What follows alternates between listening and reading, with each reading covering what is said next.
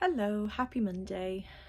It's a very dull, sort of drizzly Monday here today, and I'm actually home alone for once. It doesn't happen very often, and I thought I would make a video with sort of a studio tour and maybe a little chat about what Thistle and Brambles actually is. In retrospect, that should have probably been the first video I ever made, but it wasn't. So here we go. Better late than never, I guess. I really want to stop saying I find myself saying all the time, even though I quite clearly know what I'm going to say next, and it's kind of, I'm annoying myself, so apologies for that. Anyway, moving on. I started Thistle and Brambles back in 2020, like many other businesses that I've gotten to know recently, and it started here in my living room. Now, we're a family of 5 living in a 3-bed kind of mobile home, caravan, static caravan, trailer, tons of names for it, and I will probably do like a little tour of how we've renovated the space to accommodate us living. So it started here in my living room when I was just kind of experimenting and figuring out what I was doing, and that was perfectly fine. There was space. My youngest was only just born, so she wasn't moving and getting into things. The other 2 were kind of old enough to understand and leave my things alone, and it worked fine for a while. Then last summer we kind of made the decision that I needed to move out of the living room because it was just taking up too much space. The kids needed more play space, and we have a fairly decent garden. At the back of the garden we had this, we called it the bus stop, but it was actually a trolley bay from Aldi, I believe, you know, where you put the trolleys in so they don't get wet in the car park. There's a big one of those there. It was already here when we moved in. That's where I used to dry my laundry. So handy for that. But it was also kind of, you know, a lot of dead space. I'm just realizing I'm looking at the office. I'm not even looking at you. So we decided to take it down and build a little shed, which I will show you now. At the back of the garden, it's 2 meters by 3 meters on the inside, and then there's a 1 meter porch with kind of an overhanging roof, which means that I can still dry my laundry there. A little bit of a warning, I didn't really do very much of a tidy up, because when I was getting inspiration for this build, which we didn't do, by the way, we got someone else to do it for us. When I was getting inspiration, trying to look at the decorations and the decor and the inside and organization, I kept seeing all of these really nice videos of really beautiful workspaces. And I have taken inspiration and I appreciate seeing nice, beautiful things, but I knew that I wasn't going to maintain that. So yeah, this is very much a working in office, and I was working yesterday and I will be working after I finish this. So it is not the neatest, but hopefully you enjoy it nevertheless. Okay, so here it is, the back of the garden. You can see the kids have got some of their play stuff, and we've got the little greenhouse, and we have our stone shed there at the back, and our cherries that are turning red, and our almonds at the back growing bigger. Yeah, this is the little office build.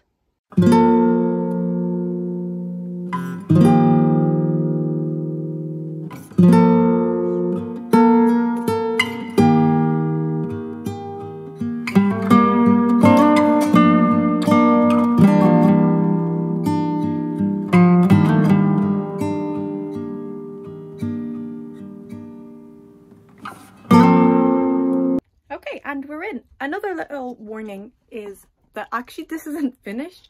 There's some bits like up above there that we still haven't gotten around to finishing. It's kind of something that you'll see a lot with my DIY projects. We start things, we get it to a point, start working on it, and then things get left behind, they don't get finished. But I'll show you everything that we've done.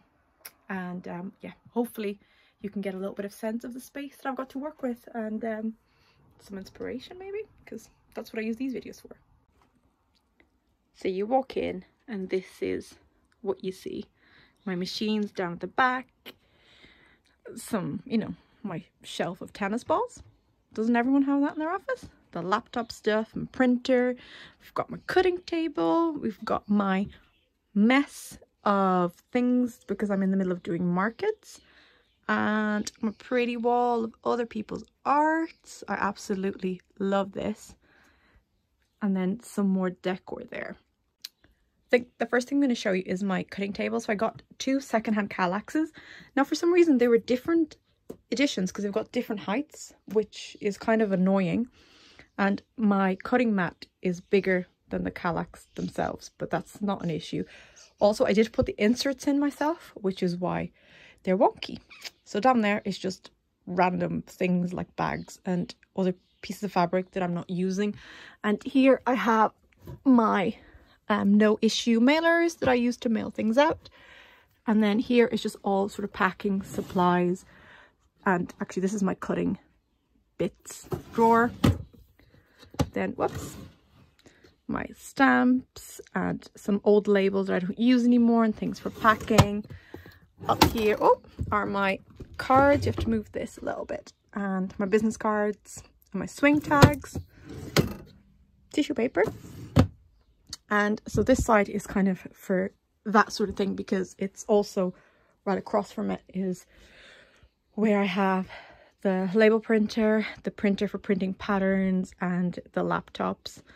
And those sort of bits are all here. An old coffee machine, which the kids play with it more than I actually use it to make coffee. My wax melter, and just those sort of more officey bits.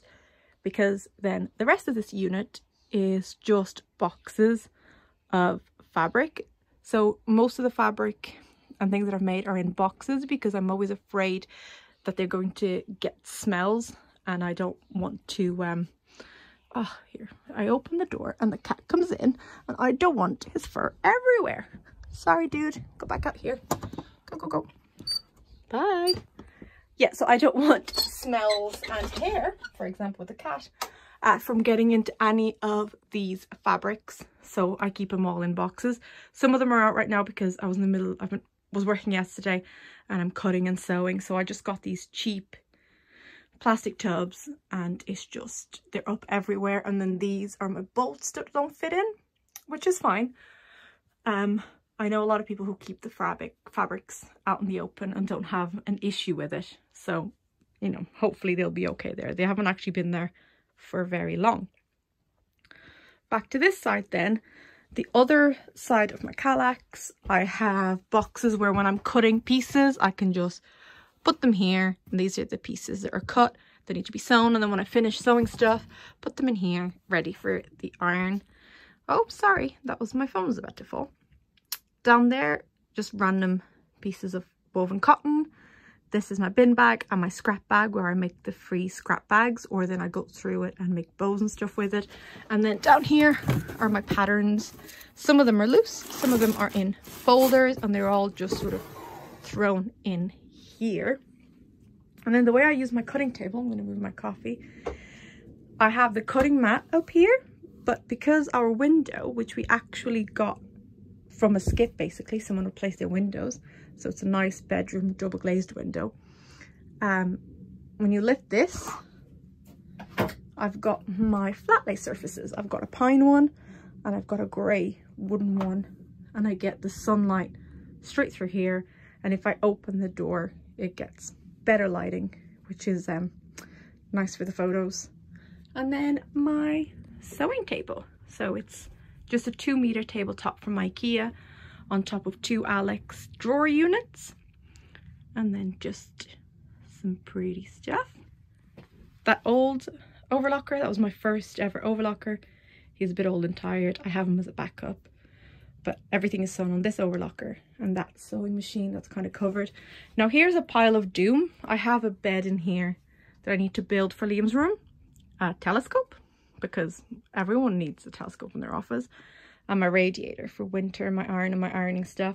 And I do have things stored in those drawers, but I haven't seen them in a while, so I have no idea what's actually in there, but there is stuff in there. And here's the stuff that I use more often. Threads all piled up, threads and elastics, and then my labels. Oh, these are actually quite neat, so it's quicker for me to get to them. And then there's not really much else here, just stuff. And I think that this one's empty because, yeah, I have quite a lot of storage and I don't need to use all of it yet, which is quite handy. But yeah, it's small, but does a job. And I love my lamps, and I love this table. I know I don't actually need the 2 meters, but it's nice to have. If you can fit a big table, definitely fit a big table. And then I mentioned my wall of art. I can't draw, but I know a few people who have businesses and can, and I've actually become friendly with them, which is really nice to have sort of a small business community. And they've all done these different pieces, and I just love having them here. I use them for flat lays and just to have my little cute corner. So I think that's it. That's kind of a very quick overview of my little office. If you've got any questions or anything, do let me know. But yeah, we didn't build it ourselves, so I can't give you any information on the actual building. We bought the materials and then we paid someone else labor to build it. And then we actually, with the inside, we did ourselves. So we stuffed the styrofoam for the insulation, and then we put the walls up, hence like some of the wood doesn't line up. We'd never done anything like that, so we did that ourselves. I never bothered to put in flooring. I just left with the plywood. I was going to put a rug, but then I was worried with all the threads that it'd be kind of hard to keep clean, so it's just a wooden floor. The insulation isn't amazing. It is insulated and the windows double glazed. In winter it does get cold and I can turn the heater on, but it has sort of a membrane to stop most of the humidity to come through, so I haven't had a problem with like machines or paper getting wet or the fabric getting damaged. And it'll be, I think September will be a year that I started working in here, so nearly a full year, and it's been great. It's made such a difference.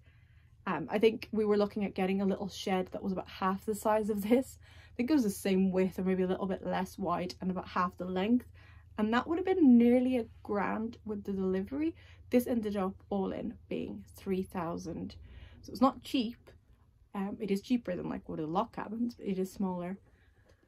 Took us, I think, 2 weeks to get up, and it was built sort of to the space that we had, so that was really, really handy.